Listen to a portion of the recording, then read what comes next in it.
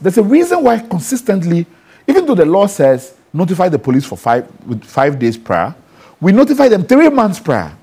Because we're expecting consistent engagement. We're expecting that they disagree. I mean, as far as democracy in the country is concerned, the attitude is that no matter what happens, we're not going to allow them to protest. I mean, but you know, you sound a little bit as though the police do not want you to protest. Absolutely think so. I'm saying that, remember the last protest we had was last year, Occupy Jolobi. We did that defying another court order. Do you understand? But why will the police not want you to protest? For the first Face the Country protest, they obtained an ex parte injunction. On that occasion, even the Attorney General said we should defy it because it was unconstitutional. We said, no, we're not going to do that. We're going to challenge it all the way to the Supreme Court. And that's what we did. We're supposed to do that on May 9th, 2021. We ended up protesting in August after Macho Kaka and others had been killed in Nigeria. So the disposition of the regime, for whatever thing, is that when young people gather to be, they are not seen as participants in our democracy. They are not seen as persons who are bearers of policy concerns that our democracy ought to be able to take up and solve. Is that these people, they are a threat to our regime and our sustenance. And the police, you know, statement indicated that some of these young people were engaged in untoward behavior. I mean, in fact, think about it. When we first tried to do a protest, ministers were in parliament saying that we had been hijacked by terrorists, that we are operating with a coup d'etat mentality. It has never left us. I'm standing trial on the same charges. But consistently, we have emphasized the point that the right and the freedom of protest belongs to every Ghanaian, young or old, and particularly young people. We are a young democracy. In fact, young people make up the majority of our electoral population and even of our society. I want to look at some of the charges that you are facing. Okay. Conspiracy to commit unlawful assembly,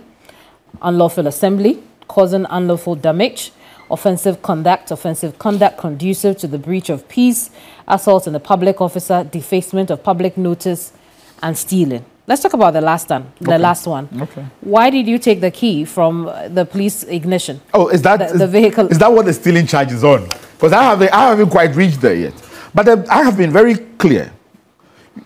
You see, one of the things which whenever we set out to do anything, we are doing so to be able to show Ghanaians the full scope of their constitutional and rights in this country.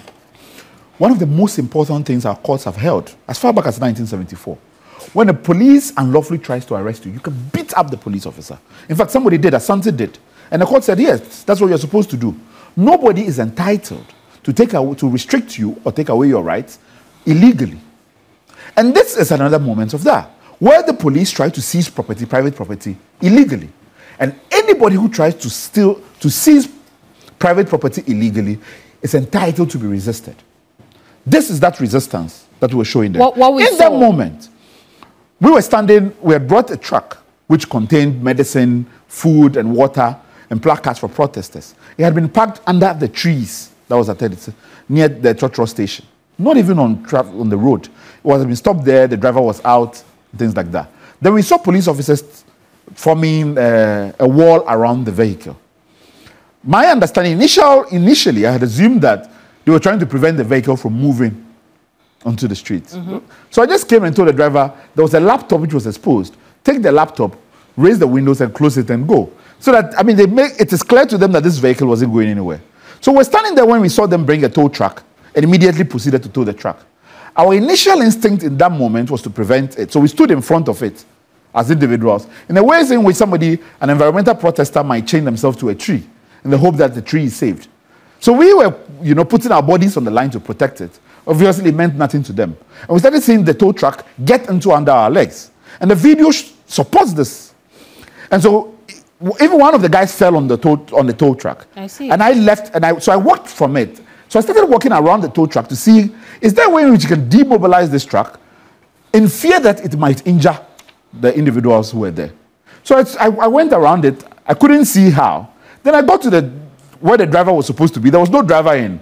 Immediately, I am even thinking, but this is so security incompetent to be able to leave a vehicle running in this scenario. So my first instinct is that I turn it off so that it stops. Now, when I did, I had the key, and I anticipated that they were going to rush me for the key. And so I ran towards the other side where the other police officers were and threw the key to them. Because my interest in that moment... You threw it to the police officers. The key was thrown to the police officers on the other side. In fact, they retrieved it in less than 5 minutes. I see, but it was quite a run before, before you did that. Well, I ran from where the incident was to where the other police officers were. Yeah, and during this period, it would appear that one of the commanders kept insisting that arrest him, and nobody... Yeah. Why do you think that none of the officers, you know, moved on to arrest you? It's difficult for me to speculate.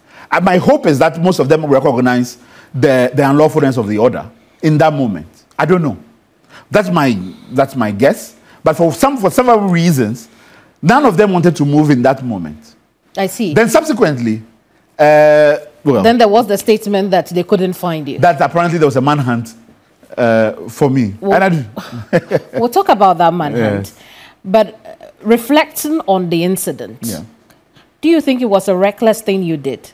I think that it is reckless to deny citizens of their rights. I would do it today, and I would do it ever consistently. And in fact, I will invite every citizen whose rights are being oppressed, whether you are subject to unlawful arrest or unlawful seizure of property, that you are constitutionally entitled to resist it.